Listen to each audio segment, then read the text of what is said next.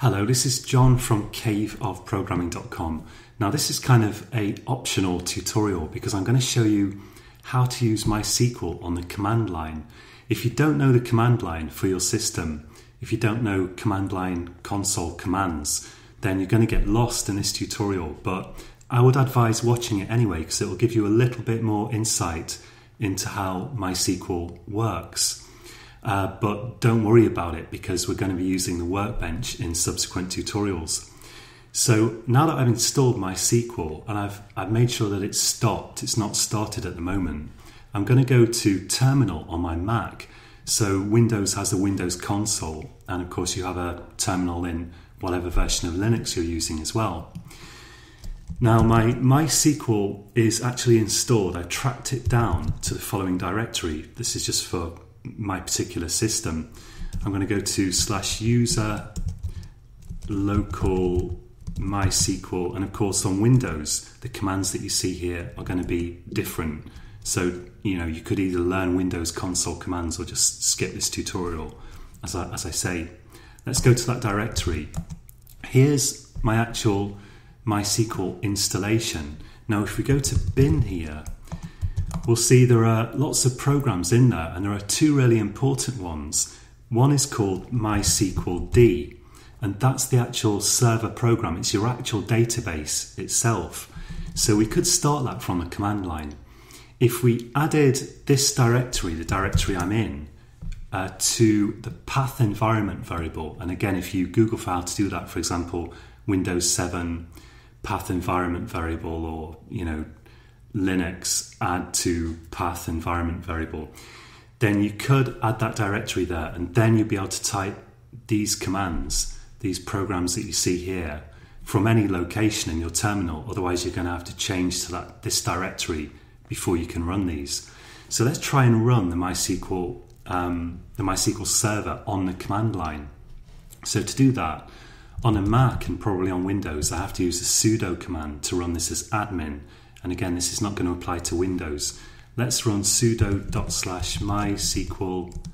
/MySQL D, and I'm going to specify -u root. This specifies use the root user, which is the kind of default user for MySQL.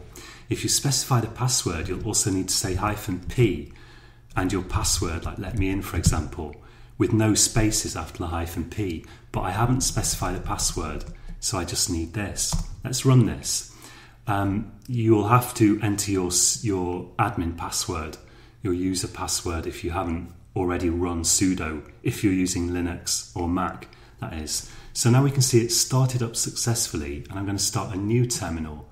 Let's go to shell, new window with basic settings. Again, this is just Mac stuff, but this is standard Unix command line stuff. So this will be the same or very similar on Linux. Again, I'll go to that directory. So /user local MySQL bin. And now I can connect with the MySQL command line tool. So I'm going to just type I have to type /MySQL. On Windows, it would just be the command name without the /, or at least last time I used Windows, that was the case. -u root. And I run that. Now I've got a MySQL command line. So there are two programs here, MySQL D, the actual server itself, the actual database. And there's also the MySQL command line tool, which enables you to connect to that database as a client, as we say. You're a client connecting to the database server. And we're going to be issuing these commands in the Workbench in future, but I just wanted to show you this to help explain how this all works. Now I can issue a MySQL command, and on the command line, you have to terminate your commands with a semicolon. So the simplest command that we can start off with is show space databases, semicolon, and I hit return. And these are the different databases that I've got already by default in my MySQL server. So you'll probably see something there. Hopefully you will. So although we've got one database server program, we can have different databases in that. So the different databases can be used, for example, by different programs, or we can create a new database in there whenever we want to practice MySQL. Now I'm going to just quit that now, so I'll type quit, and it just says bye, and we can close this. To actually shut down this server from a terminal, you could, like on Windows, you could use your process manager, or I forget what it's called on Windows, but you have something that you can bring up to just shut down, force processes to quit. I'm going to use kind of Unix command line here again, and I'm going to go to shell new window on my Mac.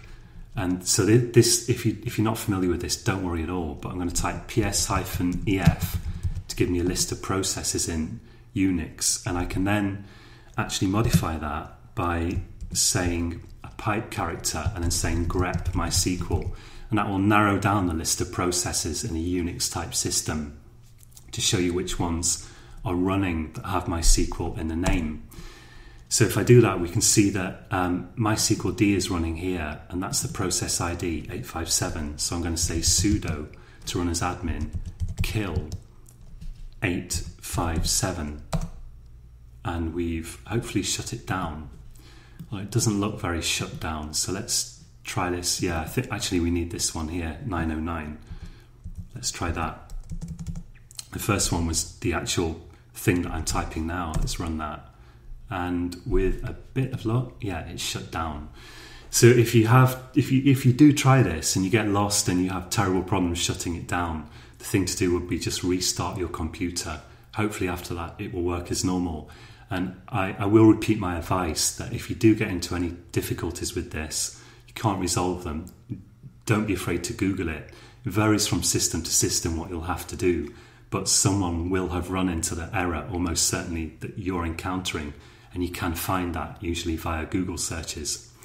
So this all looks good, and in the next tutorial we're going to connect via the MySQL Workbench instead of via the MySQL client, and we're going to start issuing commands. So until next time, happy coding.